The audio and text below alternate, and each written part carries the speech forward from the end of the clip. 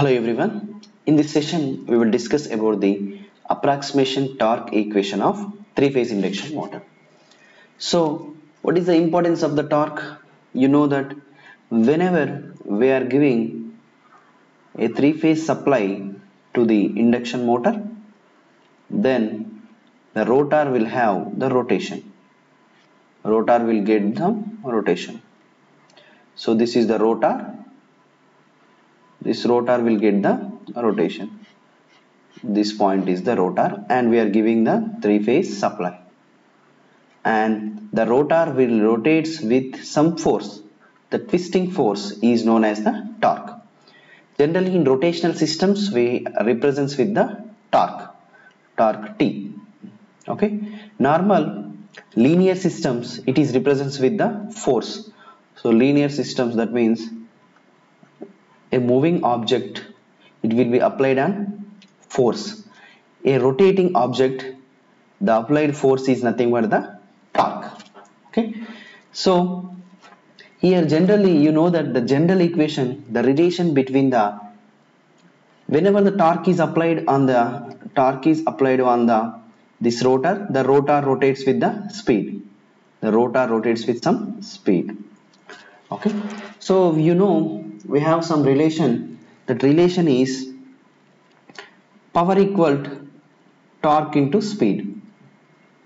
Power in watts, torque and speed is in radian per second.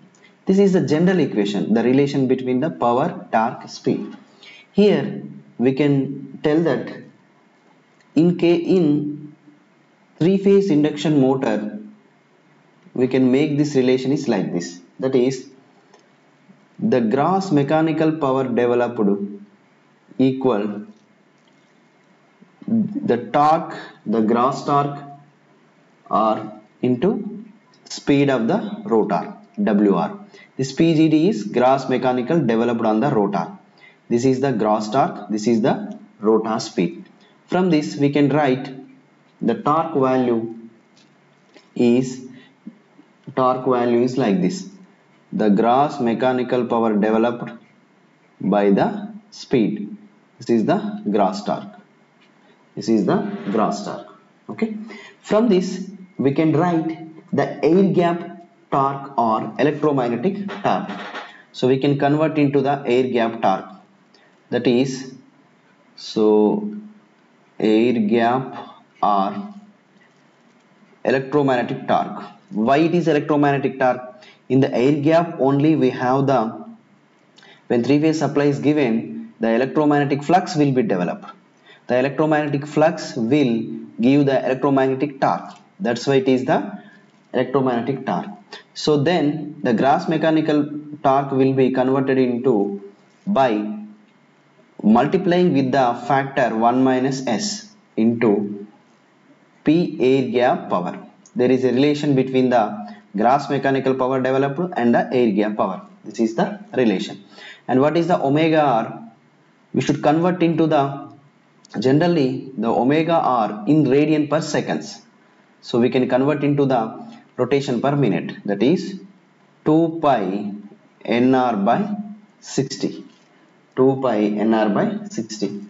So we can write like this, the 1 minus S into air gap power by 2 pi nr into 60. 2 pi nr into 60. So we can modify it like this.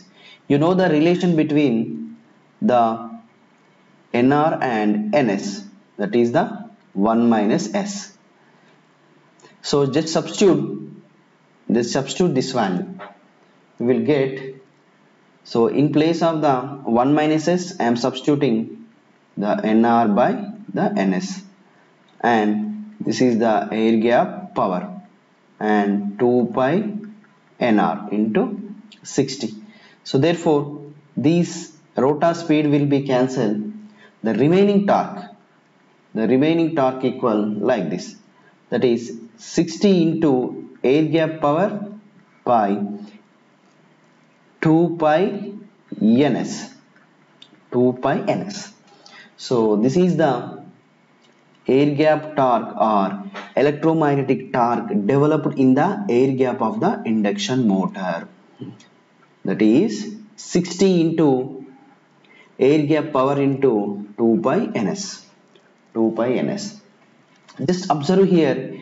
Here the electromagnetic torque is proportional to the what is air gap power? Generally air gap power or rotor input both are same.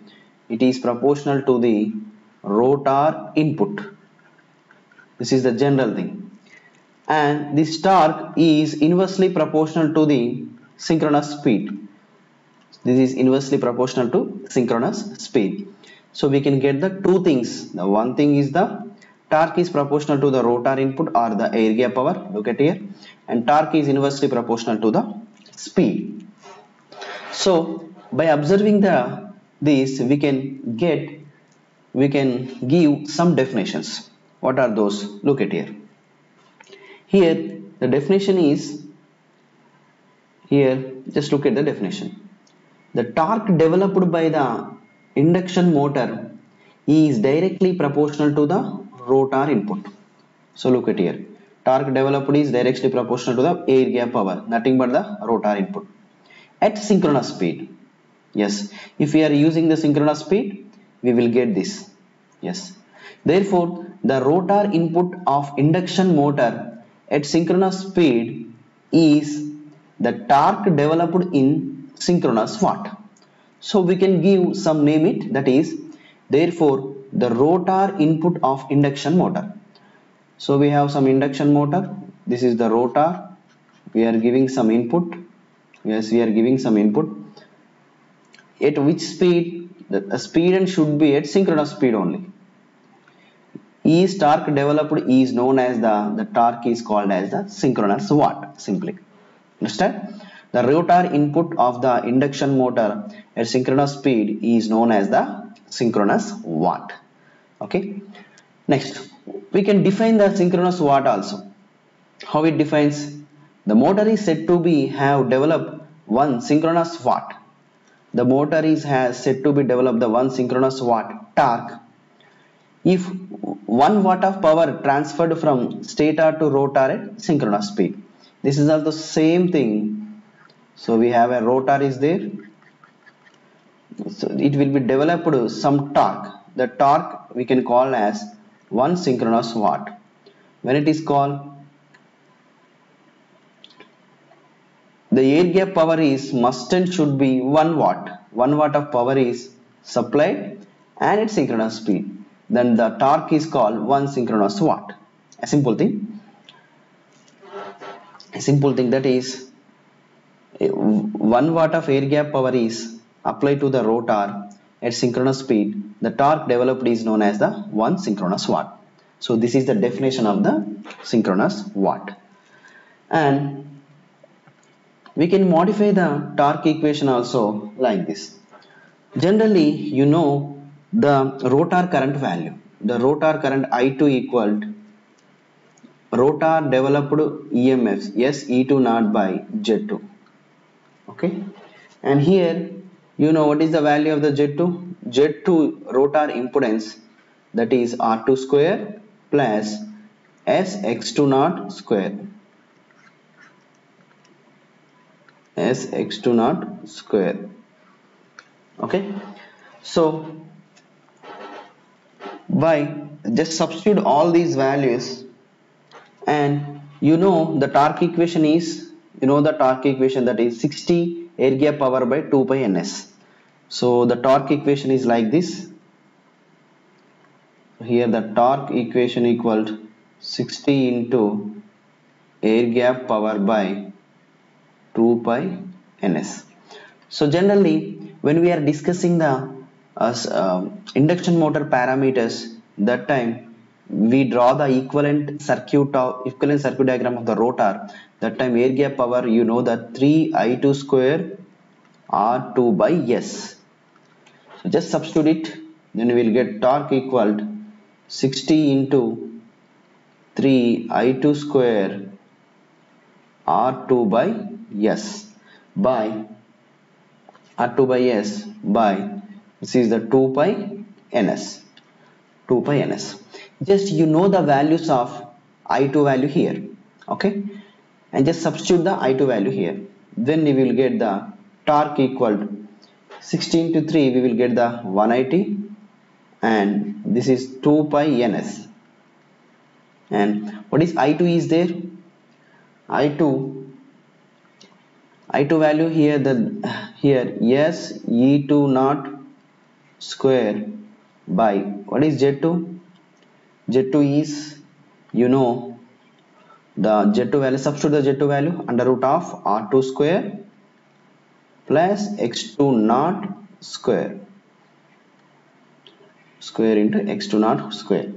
The remaining is the R2 by S. Remaining is the R2 by S. So by using this we can write the approximate torque equation is like this. So here just extend this. We will have s square and we will have e2 naught square. Here s one time, here s one time will be cancelled. From that finally we will write the approximate torque equation. The approximate torque equation value is like this. That is the torque equal to 180 s e2 naught square into r2 by 2 pi ns, and the remaining is the under root of r2 square plus s x2 naught square. S x2 naught square. This is the final approximate torque equation of the three-phase induction motor. Three-phase induction motor. So here just observe the things. The final approximate torque equation is depends on slip and E2 and resistance of the rotor and the synchronous speed and resistance and inductance. Okay, so this is about the approximate torque equation of the three-phase induction motor. I hope all of you understand this session. Thank you.